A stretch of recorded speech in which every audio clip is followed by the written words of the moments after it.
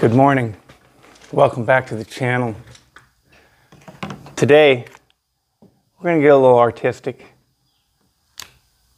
I've already produced a recipe for how to dye plastics, but that was me doing it for the very first time. And now I've found what works for me. It's a really good method. So, I'm going to drop the character right now. I don't know why I did that, but I did, so let's go. I did have this really long, drawn out recipe for how to dye plastics. It was someone else's recipe. I gave them credit at the bottom in that video. This is my recipe. All right, what I have learned. Let's quit fucking about.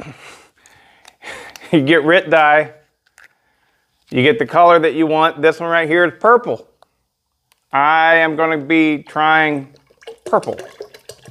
Never done that before. So, shake it up, put it in. What I have here is a big pot. How many quarts is it? I don't effing know. I don't know. And this is going to be a theme throughout this video. Who cares? It doesn't really matter. You don't have to put acetone in there. You don't have to put brake pad cleaner in there. You don't have to get it a specific temperature. You just got to get it good and hot. There ain't no specific time. You just got to put it in there, and whenever it's as dark as you want it to be, you take it out. So, that's really it. I'm cooking this stuff like my grandma cooked her fried chicken. So, big pot full of water. This is aluminum, so I fully expect that it will ruin this aluminum cookware, this pot. Now, I mean, if I don't mind it being purple on the inside, then it won't have ruined it. But I think that I would mind that. So we're going to go put this on the heater real quick. All right, I'm going to show you my heater setup. I got this hot plate sitting on a bench. I plug it up and I turn it on high. That's it. It takes this thing forever to get that up to temp. Like literally it takes it about an hour. Okay, so, all right, so do I put the stuff in right now? Do I wait until it warms up? I've done it both ways. I tend to like doing it whenever, it warms up. How hot do I get it before I warm it up? Well, put it this way. I wouldn't put my hand in it. It'd burn you. So probably about 180 degrees, probably. But then I just drop them in and I walk away and I go and I do something. If I was to mind it, and really pay attention, it'd probably take about 45 minutes to an hour, something like that. Almost every time, almost every time it's black. I'm dyeing things black, and so the longer you leave it in there, the better, really, the blacker it gets, I don't take it out. I don't do a rinse method. Take it out and put it in cold water and put it back in. None of that crap.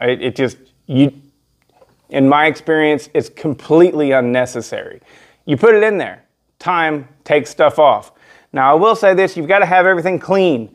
If you have a spot that has gunk in like a corner or something like that, it might not get dyed, or at least it won't get as much dye, and then you'll have a little spot where you can tell there was something there. Also, around the stickers, I don't know how well you can see that, but we have clearly a spot that did not get dyed.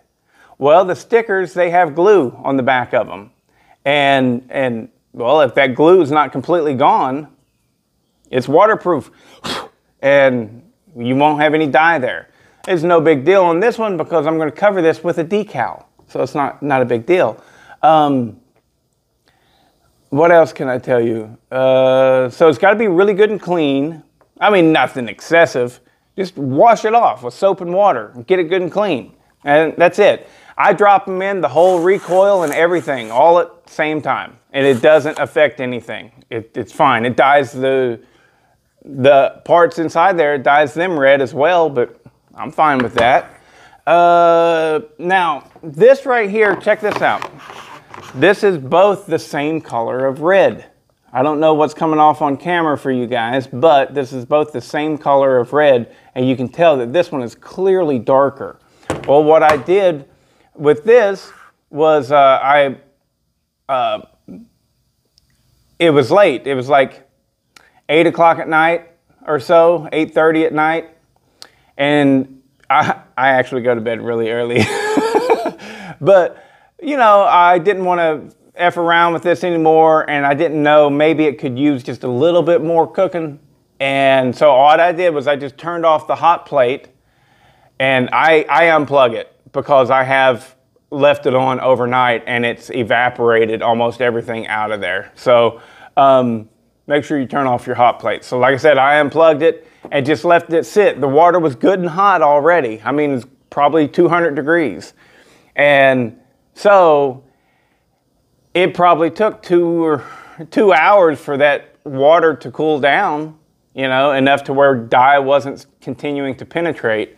But you can see that it continued to get darker and darker and darker. We got a nice blood red here. Actually, both of them are, but this one is really dark. But little bits and pieces like this rubber, that was in there too, but that did not receive any dye whatsoever. It's just the way it goes. But these right here are for Peter Frampton. Peter Frampton, we're gonna have a special video on him coming up pretty soon.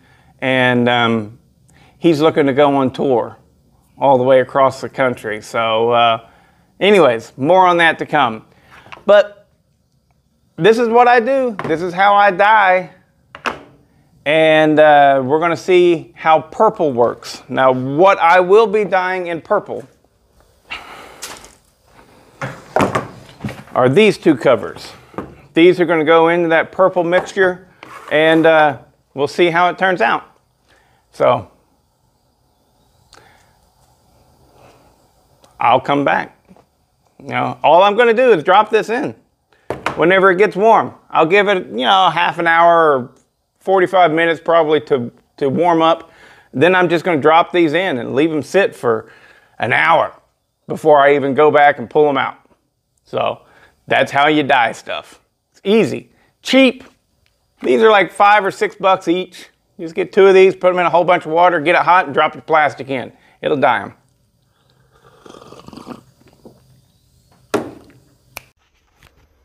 Okay guys, just want to wrap this up. There they are. More of a plum color, really. I think that I'll try again and get, I think they got a really light purple, like a lavender or a lilac, I think. I don't know. But it's really dark, a little bit darker than I wanted. But, I mean, this is it. This is dyeing. This is how it's done. I should grab the other one. Let me see. See how it looks up against the green.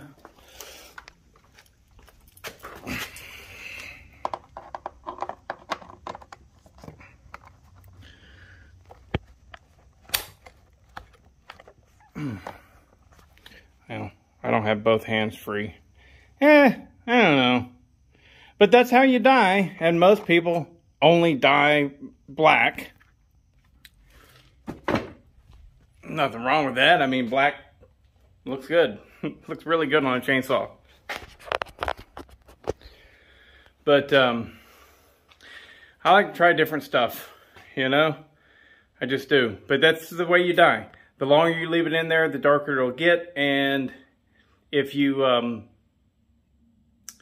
you can't dye something that's black yellow, it doesn't work that way. You can only get light colored plastics and dye them darker.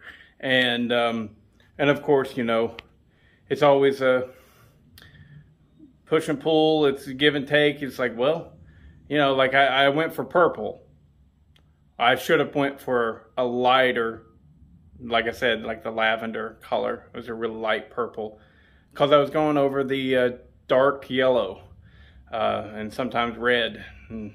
Anyways, but yeah, there you go. That's the video. Dying is easy, you know. It's living that's hard.